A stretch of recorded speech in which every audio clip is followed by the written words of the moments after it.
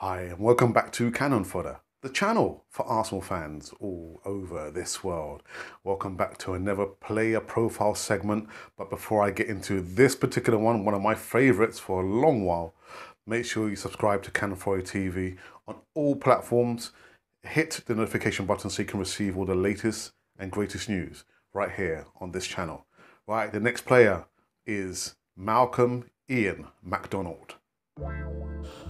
Malcolm MacDonald, born 7th of January 1950, is an English former professional footballer, manager and media figure. Nicknamed Super Mac, MacDonald was a quick, powerfully built, prolific goal scorer. He played for Fulham, Luton Town, Newcastle United, Arsenal, of course, and England. MacDonald is Newcastle's 5th highest goal scorer of all time. He also won England's Golden Boot with Newcastle in 1975 and with Arsenal in 1977. Born in Fulham near Craven Cottage, he attended the same school as former Genesis and GTR guitarist Steve Hackett.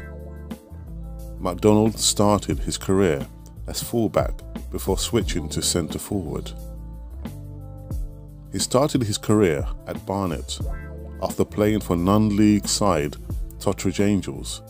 His schoolboy hero Bobby Robson paid £1,000 to sign him for Fulham in 1968, just after their relegation from the League First Division. A year later he moved to Luton Town. At Luton, he scored 58 times in 101 matches. Newcastle United manager Joe Harvey signed him for £180,000 in the summer of 1971. He made an immediate impact by scoring a hat-trick on his home debut against Liverpool.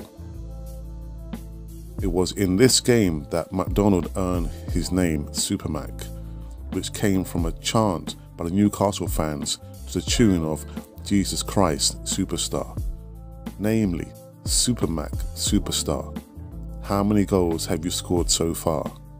In his first season, Newcastle were bottom of the table on the 30th of October 1971, after Everton handed them their 5th consecutive defeat of the season. That match was the Newcastle debut of Tony Green, with Green and MacDonald teaming up effectively up front for Newcastle. The team prospered with an unbeaten run of 5 wins, 2 draws to climb up the table.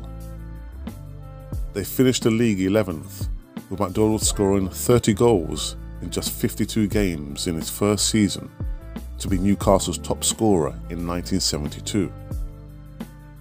He top scored again in 1973, 74, 75 and 1976.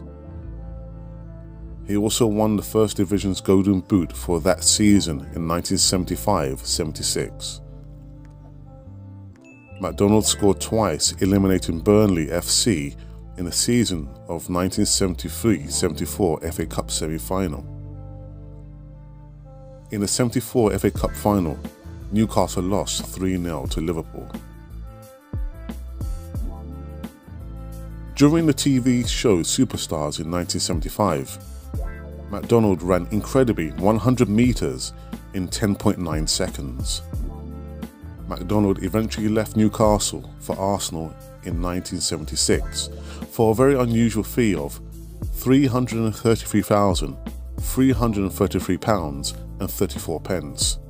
He was the club's top scorer for 2 consecutive seasons and won the Golden Boot in 1977. MacDonald, at the time not fully fit, got to the FA Cup final of 1978, where he earned a runners-up medal.